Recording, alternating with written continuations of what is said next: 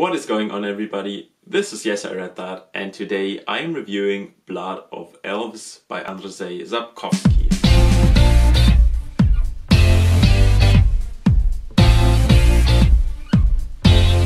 Blood of Elves is the first real novel about The Witcher. Unlike the previous books about The Witcher, this is not a short story collection, but it has a continuous story and it's a novel. So yes, finally. And if you haven't watched my review of The Last Wish, then I would recommend you to check that out because that's the first Witcher book and I would highly recommend reading that before. So without further ado, let's talk a bit about the story and then about my likes and dislikes about the books before I give you my score. In the beginning of the story of this book, we know that Geralt, the Witcher, hasn't been seen for over a year. The last thing that we know is, in the previous book, right at the end, he picked up Ciri from some farmers and he decided to take her in and care for her. So we know that he's probably somewhere with Ciri, but we don't know where or what he's doing.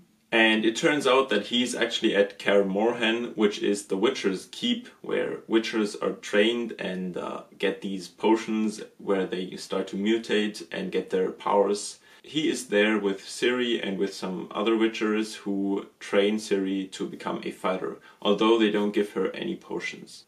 They have a problem though, because the Witchers don't know how to handle Ciri because she is not a normal girl, she is a magician, she has these obvious magical powers but she can't control them and they just randomly start to activate, I guess. So because of these obvious magical powers, the Witchers decide to get help from a magician, and that magician in this case is Triss Merigold.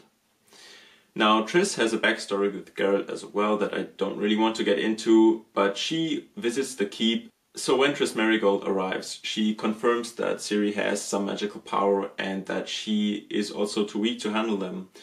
And she also tells them something else, that at the same time a lot of people are out to get Ciri, because she is a princess of the kingdom of Cintra. Ciri is believed to have died in Cintra when Cintra was besieged and eventually overrun by the Nilfgaardians, who attacked Cintra, but somehow she escaped. She doesn't even know how herself, so a lot of people are looking for her, for the princess of Cintra, who is the legitimate heir to the kingdom. So eventually Geralt and Triss decide to hide Ciri in the monastery we know from book 1, from The Last Wish, so that nobody can find her and so that she is relatively safe. And they also decide to get help from Yennefer, who we also know from the previous books, and we also know her backstory with Geralt really being in love with Yennefer and Yennefer kind of returning it but not really. So yeah. The story of the book is pretty interesting, but it's also very different from what the previous books offered, especially what The Last Wish was.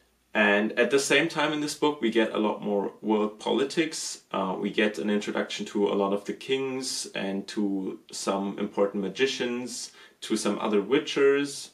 We get to know about the battle against the Nilfgaardians a bit more, and there's one more thing that I haven't mentioned, and that is another war kind of brewing, which is the elves hiding in the forest.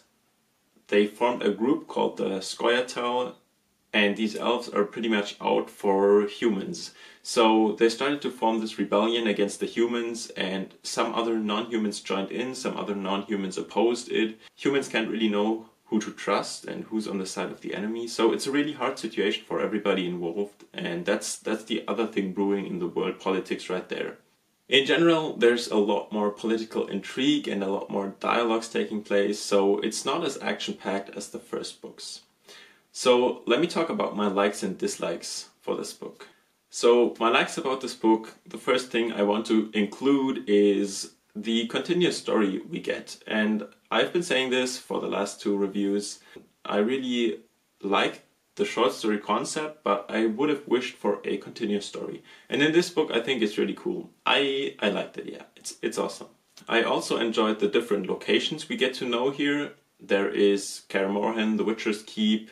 We get to know a bit more about the kings, we get to know the monastery a bit more, and basically I guess we get to know the world map a bit better.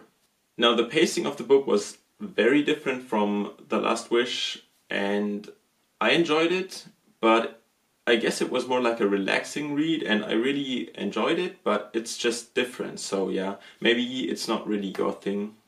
The next thing is that Ciri's character is a lot more established. I enjoyed her a lot in the last book.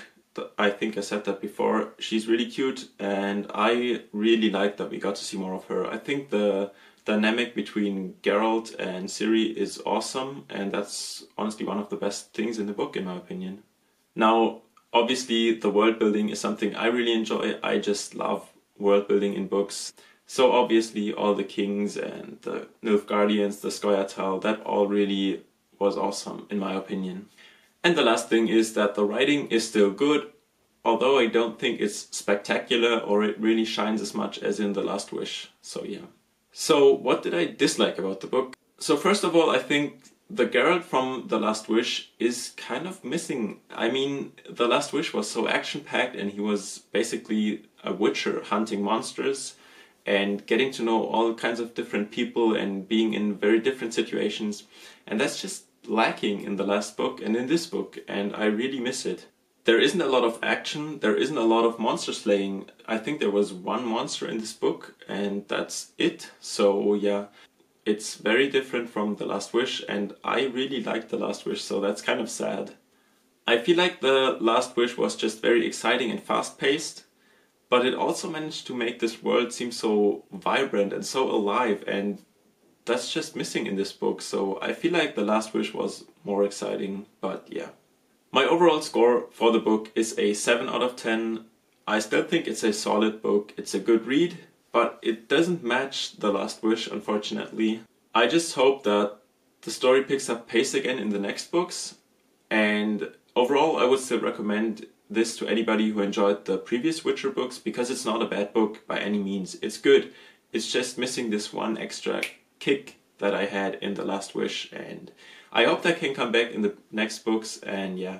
But still, I really enjoyed that it's not a short story collection anymore, and I like the book quite a lot. I would still recommend you to read the book, as I said. So, if you read the book, let me know what you think about it in the comments below.